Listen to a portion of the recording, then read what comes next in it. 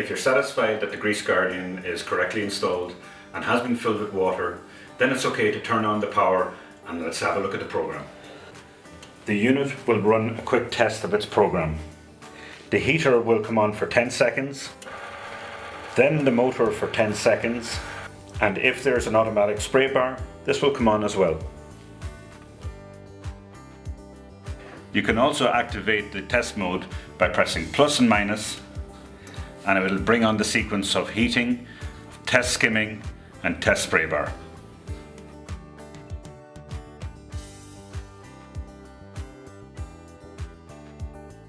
On the top left hand corner you will see the time of day.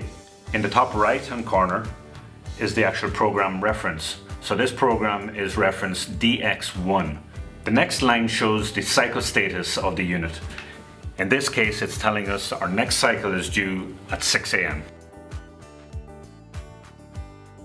On the home screen there can be additional messages displayed, such as lid off as we have in this instance, whether the unit is currently in cycle and at what intensity, whether it is heating or skimming, whether the cycle is finished, and if so, the daily maintenance required, also to advise when the next service is due.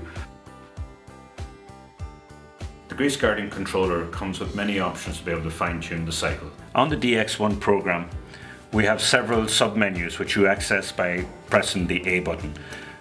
By pressing it first of all, it brings you into 4 time blocks that you can choose for your cycle to operate within. Pressing A again will bring you into the skim intensity menu.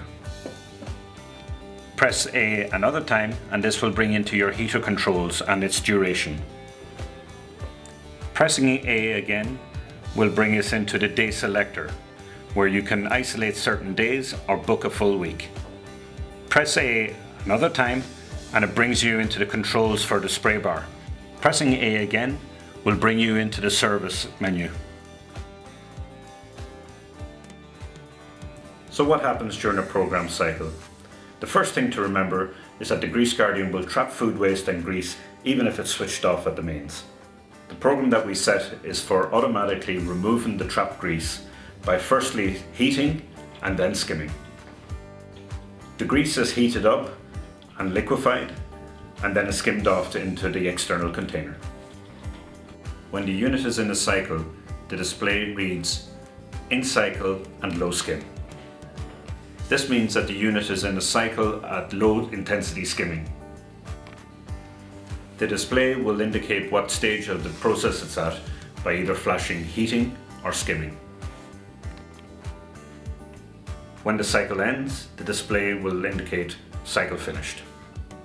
Following this, the unit will display a message indicating that the daily maintenance has to be done. This will last for about 10 minutes. You can carry out the maintenance anytime as long as the unit is not in cycle. We recommend maintenance is done first thing in the morning or a couple of hours after the sinks have emptied. Each kitchen is different. Some kitchens are open 24/7 and others only a few days a week. There are different ways to change how much you actually skim. You can add up to 4 skimming periods, change the intensity of each skimming period, or turn the program off on days when there is no grease being produced. The first menu you come to is the Timeslot menu. You can have up to 4 cycles of heating and skimming each day. The default is 1 cycle in the morning, which you see here starts at 6 AM. The Grease Guardian DX1 program boasts 10 cycles that you can choose from. You can rotate between the cycles by pressing on the button B, and this will move the setting to the next block, as we see here. The next menu you come across by pressing A will be the skim intensity screen. You can change the default low setting to medium or high by pressing the button B. A steam oven, for example, produces a lot of grease when cooking chickens, which may require a higher intensity. Pressing B changes these intensity settings. For example, low setting is 10 minutes skimming, whereas high setting is 30 minutes skimming. The next menu controls the heater cycle. It's recommended that you keep the heater on for all skimming cycles. This menu allows you to control how long the unit heats for. If the waste is generally coming in cold, you may want to increase the heating. However, if the waste is always hot, then you can either decrease or turn off the heating. To control the heat duration, you select the minutes as shown here by pressing OK, and then increase or decrease your values by pressing plus or minus. Or to turn the heater off completely, just hold down your B button. Sometimes kitchens open only on specific days. By pressing A, we come down to our daily menu, where you can choose what days of the week you wish the unit to operate on. Here we have it set for every day of the week. By pressing B, you can switch off at the weekends. Or here we have it every second day. Keep pressing B and you'll be able to scroll through the 12 different daily options that you have available to you. Within the spray bar menu, you can select whether you have a solenoid valve which needs to be activated, as you see here, or whether you have a manual one, in which case it needs to be deactivated. You do this by pressing B and your signal changes to inactive. To revert back, press B again.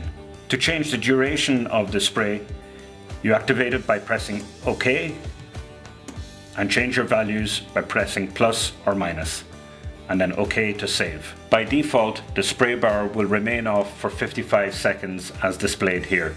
To change this, move the cursor down, press OK to select, and then change your time as such. Don't forget to press OK to save the setting. This screen sets the install date for the unit, which is automatically logged when a mains power signal is detected for more than 48 hours. A great feature on the unit is the pump out reminder notification. This can be set in accordance with local regulation requirements or when you feel a full pump out will be needed. To change the pump out frequency, again select OK, and using the plus or minus buttons you can increase the interval to suit. In this case, we're changing the interval to once every 6 months. And again, press OK to save. The user's daily checks reminder can be switched off for applications where it's not required. This is done by toggling the button B, as shown here. You're probably wondering how we set the time of day in the machine. Well, it's done very easily by following these steps. First, press Escape and OK simultaneously. And then with the minus button, drop down to Miscellaneous and select OK. Select Clock and press OK. Select Date and Hour setup by pressing OK. The unit will start flashing on the seconds. To toggle around the various fields, press minus, and this will bring you to the date, to the month, to the year, to the hour. If we want to change the hour, press OK and select plus or minus to change the setting. Always remember to press OK to save your settings. To get to the home screen, press Escape repeatedly and you will arrive back at your default home page. So there you are, your new Grease Guardian X series is good to go. The unit has been properly installed, the program has been set accordingly for your kitchen. Don't forget folks, you've got 3 daily maintenance tasks to undertake. The first being, the strainer basket needs to be removed and cleaned down. Secondly, the grease collection container needs to be emptied. And thirdly, your wiper blade assembly. Remove that, wash it down and replace. Thank you for watching our video on the GGX series. We hope you found it informative. For more information, please subscribe to the Grease Guardian YouTube channel, find us on Facebook, or visit our website greaseguardian.com.